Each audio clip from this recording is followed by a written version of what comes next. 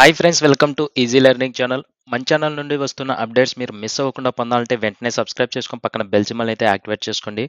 And మన వీడియోస్లో మీకు ఏదైనా డౌట్స్ వస్తే వెంటనే కామెంట్ సెక్షన్లో కామెంట్ చేయండి, లేదా డిస్క్రిప్షన్లో గ్రూప్ లింక్స్ ఉంటాయి. జాయిన్ అయ్యి మెసేజ్ అయితే చేసి మీ డౌట్స్ అనేది అయితే క్లారిఫై చేసుకోండి. అండ్ లేట్ చేయకుండా టాపిక్లోకి అయితే వెళ్ళిపోదాం. ఈ వీడియోలో మనము spring boot framework tutorial part 6 అనేది అయితే చేస్తున్నాము. ప్రీవియస్ పార్ట్ 15 వరకు చేసిన వీడియోస్ ఎవరైనా చూడకపోతే వీడియోస్ అనేది అయితే చూడండి. నేను introduction like spring boot framework starting నుండి వీడియోస్ అనేది అయితే అప్లోడ్ చేశాను. మీరు ఇంకా ఎవరైనా చూడకపోతే, ఎవరైనా కానీ నేర్చుకుంటూ ఉంటే ఆ వీడియోస్ అనేది అయితే చూస్తూ ఫాలో అవ్వండి, నేర్చుకోండి, డౌట్స్ వస్తే అడగండి. అండ్ ఈ వీడియోలో మనము పార్ట్ 16 అనేది అయితే చేస్తున్నాము. ఈ వీడియోలో మనకు application.properties file versus application.yaml file గురించి అయితే ఎక్స్ప్లెయిన్ చేస్తాను. వీటి కింద డిఫరెన్సెస్ ఏంటి, ఏవి యూజ్ చేస్తే మేలు అనేది అయితే మనం ఈ వీడియోలో పూర్తిగా తెలుసుకుందాం. వీడియో ఎక్కడ స్కిప్ చేయకుండా అర్థం చేసుకోండి. application.properties ఫైల్ వచ్చేసి మనకు data is stored in key value fashion. మనం ఎప్పుడైతే application.properties ఫైల్ యూజ్ చేస్తామో అందులో కీ వాల్యూ ఫ్యాషన్ అంటే కీ వాల్యూ పేర్స్గా మనం యూజ్ చేస్తూ ఉంటాము. మీరు ఆల్రెడీ తెలిసే ఉంటుంది, ఎవరైనా నేర్చుకొని ఉంటే, లైక్ స్ప్రింగ్ బూట్ గురించి తెలిసి ఉంటే, మనము application.properties ఫైల్లో మనము డేటాబేస్ కాన్ఫిగరేషన్స్కు రాస్తూ ఉంటాం కాబట్టి అది కీ వాల్యూ పేర్ లాగా మనం రాసుకుంటూ ఉంటాము. అది ఒక సీక్వెన్షియల్ ఫార్మాట్లో ఉంటుంది application.properties ఫైల్ అనేది. అడ్వాంటేజెస్ చూసుకుంటే ఈజీ టు మాడిఫై. మనము ఈ application.properties ఫైల్లో మనం ఆ కాన్ఫిగరేషన్స్ని ఈజీగా మాడిఫై చేయొచ్చు. అండ్ డిసడ్వాంటేజెస్కి వస్తే రిపిటేషన్స్ ఇన్ కీస్, మనకు ఇదే డిసడ్వాంటేజెస్ అని చెప్పుకోవచ్చు. ఇక్కడ application.properties ఫైల్లో మనము కీస్ అనేది రిపిటేషన్గా ఉంటాయి. అంటే మనము వాల్యూ డిఫరెంట్గా కాన్ఫిగరేషన్ చేయాలనుకున్నప్పుడు ఆ కీస్ అనేది అయితే సేమ్గా రాయాల్సి ఉంటుంది. అది రిపిటేషన్గా ఉంటుంది కాబట్టి ఇది ఒక డిసడ్వాంటేజ్ అని చెప్పుకోవచ్చు. And increase in properties file it becomes difficult to understand the keys and values. మనము ఆ ప్రాపర్టీస్ ఫైల్ కాన్ఫిగరేషన్ అనేది ఇదే అంటే ఎక్కువ కాన్ఫిగరేషన్ చేసుకున్నప్పుడు అండర్స్టాండ్ చేసుకోవడానికి చాలా కొద్దిగా డిఫికల్ట్గా ఉంటుంది. ఇవి మన డిసడ్వాంటేజెస్ అని చెప్పుకోవచ్చు. అండ్ application.yaml ఫైల్ కూడా తెలుసుకుందాము. application.yaml ఫైల్కి వచ్చేస్తే YAML stands for at another markup language. ఇదొక మనకు YAML stands for at another markup language అని చెప్పుకోవచ్చు. ఇది కూడా మనకు application.yaml ఫైల్ కూడా మనకు కీ వాల్యూ పేర్లోనే మనకు స్టోర్ అయితే అవుతాయి. బట్ కానీ హైరార్కికల్ ఫార్మాట్ అనేది అయితే ఉంటుంది. ఇక్కడ అడ్వాంటేజెస్ చూసుకున్నట్లయితే ఈజీ టు మాడిఫై. application.properties ఫైల్లో మనకు advantage easy to modify. application.yaml ఫైల్లో ఈజీ టు మాడిఫై. బట్ ఇక్కడ మనకు application.yaml ఫైల్లో easy to understand as it follows hierarchical approach. ఈ హైరార్కికల్ అప్రోచ్ని ఈజీగా అండర్స్టాండ్ అనేది అయితే చేసుకోవచ్చు.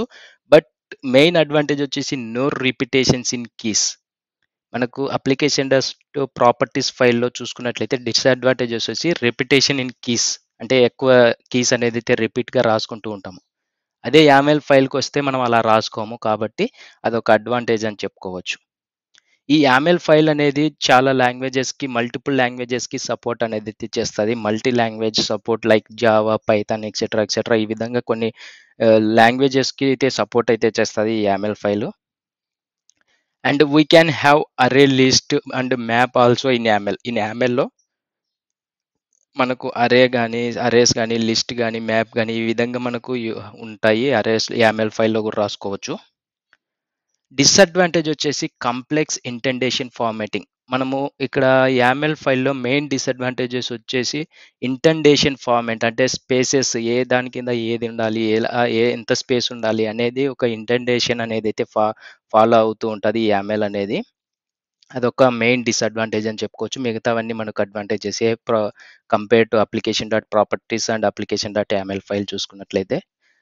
అండ్ ఇక్కడ ఇంకొక డిఫరెన్సెస్ చూపిస్తాను నేను బాక్స్లో. application.properties, application.yamlలో it allows sequential format. application.yaml వచ్చేసి it follows hierarchical format. application.properties వచ్చేసి సీక్వెన్షియల్ ఫార్మాట్ని ఫాలో అవుతుంది. application.yaml వచ్చేసి హైరార్కికల్ ఫార్మాట్ అనేది అయితే ఫాలో అవుతుంది.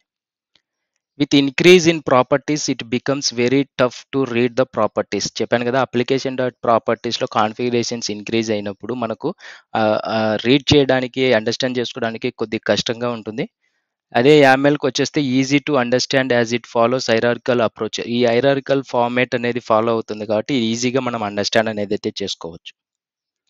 And application dot properties file వచ్చేసి ఓన్లీ జావాకే సపోర్ట్ అయితే చేస్తుంది. It only supports Java language. And YAML వచ్చేసి మల్టిపుల్ లాంగ్వేజెస్కి అనేది అయితే సపోర్ట్ అయితే చేస్తుంది కాబట్టి ఇది ఒక అడ్వాంటేజ్ అని చెప్పుకోవచ్చు. Simple ఇంటెండేషన్ formatting, complex ఇంటెండేషన్ formatting. Application dot YAML disadvantage, main disadvantage ఒకటే ఉంది, అది ఇంటెండేషన్ ఫార్మాటింగ్ అనేది. అండ్ నెక్స్ట్ లాస్ట్ పాయింట్కి వచ్చేస్తే మనము in spring profile for every environment need separate dot properties file. చెప్పాను కదా, మనకు ఒక డిఫరెంట్ ఎన్విరాన్మెంట్స్ అనేది అయితే ఉంటాయి మన స్ప్రింగ్ బూట్ అప్లికేషన్లో. మనం ఏదైనా అప్లికేషన్ని డిప్లాయ్ చేయాలనుకుంటే డిఫరెంట్ ఎన్విరాన్మెంట్స్లో డిప్లాయ్ చేస్తూ ఉంటాము. Like dev environment, test environment, acceptance, production, ఇలాగ డిఫరెంట్ ఎన్విరాన్మెంట్స్కి డిఫరెంట్ కాన్ఫిగరేషన్స్ ఇచ్చుకుంటాం కాబట్టి ఈ application dot properties file use చేసినప్పుడు కంపల్సరీగా మనము different ఎన్విరాన్మెంట్స్కి different application dot properties files అనేది అయితే యూజ్ చేస్తాం. అదే యామెల్కి వచ్చేస్తే సింగిల్ యామెల్ ఫైల్లోనే మనం డిఫరెంట్ ఎన్విరాన్మెంట్స్కి కాన్ఫిగరేషన్స్ అనేది అయితే చేసుకోవచ్చు. అదే మనకు last point. Application dot యామెల్లో can have multiple profiles in single dot YAML file. ఒక సింగిల్ అప్లికేషన్ డాట్ యామెల్ ఫైల్లో డిఫరెంట్ ఎన్విరాన్మెంట్స్ని కాన్ఫిగరేషన్ అయితే చేసుకోవచ్చు. మనకు మల్టిపుల్ యామెల్ ఫైల్స్ అనేది అయితే అవసరం లేదు compare to application dot properties file. ఇది ఒక మెయిన్ అడ్వాంటేజ్ అని చెప్పుకోవచ్చు. అండ్ నెక్స్ట్ వచ్చేసి ఇంటర్వ్యూ క్వశ్చన్స్. మెయిన్గా మనకి ఇంటర్వ్యూలో ఇలా అడుగుతూ ఉంటారు, what is the differences between application dot properties file and application dot YAML file. మీరు ఈ అప్లికేషన్ డాట్ ప్రాపర్టీస్ ఫైల్ గురించి and application dot YAML file గురించి మీరు ఈజీగా ఎక్స్ప్లెయిన్ చేయొచ్చు ఇప్పుడు నేను చెప్పిన విధంగా. అండ్ మీకు ఇంకా ఏదైనా డౌట్స్ ఉంటే వెంటనే కామెంట్ సెక్షన్లో కామెంట్ చేయండి, లేదా డిస్క్రిప్షన్లో గ్రూప్ లింక్స్ ఉంటాయి, జాయిన్ అయ్యి మెసేజ్ చేసి మీ డౌట్స్ అనేది అయితే క్లారిఫై చేసుకోండి. అండ్ మన ఛానల్ నుండి వస్తున్న వీడియోస్ మిస్ అవ్వకుండా పొందాలంటే వెంటనే సబ్స్క్రైబ్ చేసుకొని పక్కన బెల్ సింబల్ అయితే యాక్టివేట్ చేసుకోండి. బెల్ సింబల్ని యాక్టివేట్ చేసుకున్నట్లయితే నేను చేసిన వీడియోస్ యూట్యూబ్లో అప్లోడ్ చేసిన వెంటనే మీకు ఒక నోటిఫికేషన్ వస్తుంది. ఆ నోటిఫికేషన్ ద్వారా మీరు వీడియోస్ అనేది అయితే మిస్ అవ్వకుండా చూసి నేర్చుకుంటారనేసి అయితే చెప్తున్నాను. And thank you friends videos చూస్తున్నందుకు.